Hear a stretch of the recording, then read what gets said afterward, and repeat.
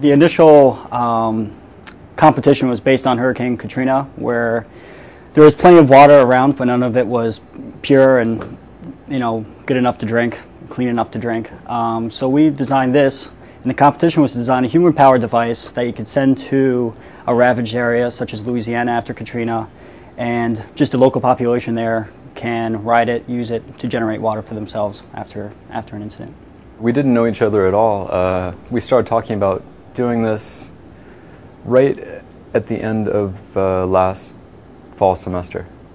Professor Ardebili had put up a few flyers mentioning the design competition.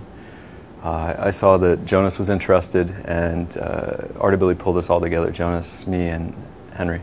Technically, we definitely thought about the bike. We wanted to use our legs because we knew those were the strongest muscles to use. We wanted to generate the most amount of power possible. And within some of the rules and guidelines of the competition, it was us three that were allowed to bike, and we had an hour to produce a certain amount of water. So obviously, using the bike, we would have had the most amount of power, and we wanted to keep it as simple as possible so that if it was sent to an area, it would be easy to assemble, it would be easy to use, and basically user-friendly for anyone who needed to ride it.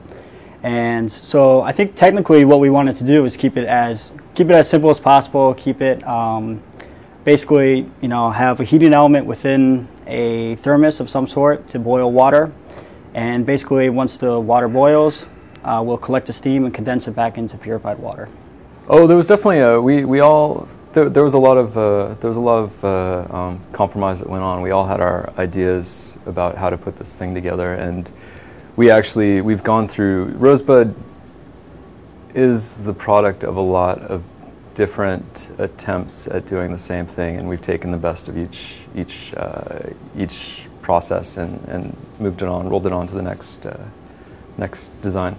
They have full load of classes, and they're good students. So that means they had to do their studying and make sure they don't fall behind their work. Some of them have to work, to earn a living. Those of them, I think. They are adult students, and they may have to earn a living. So in addition to the work they do and the classes they take, this was on top of all those things, and that's really a major achievement that they could spend this kind of time on.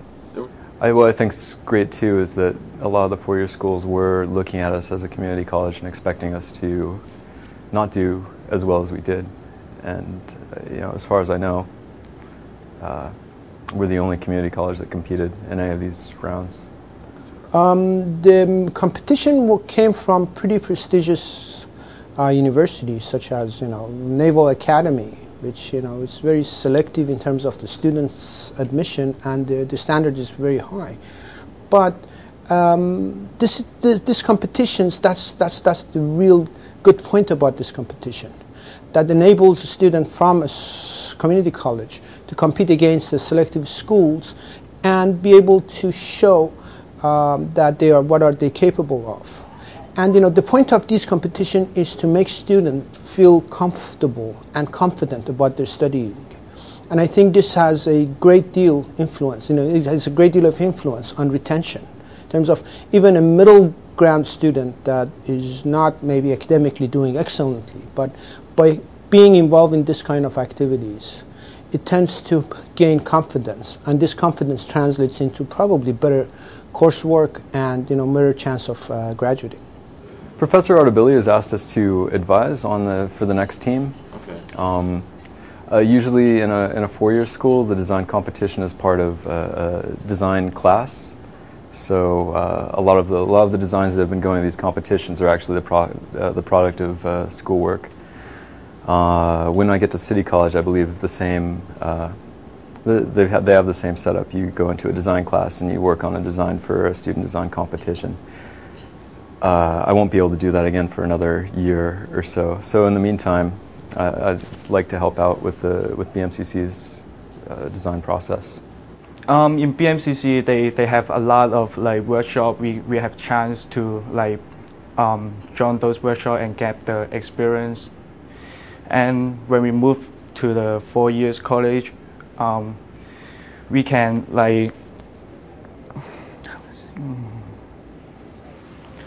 when we move to the 4-year college, we